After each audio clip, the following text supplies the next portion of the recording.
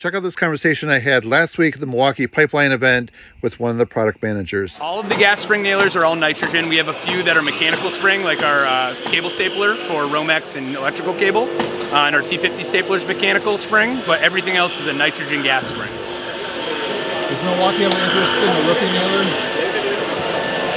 We are interested in anything that fires fasteners and is connected to a hose, and some that aren't. All right, so I don't know about you, but I think that smile right there is hiding something. What do you think?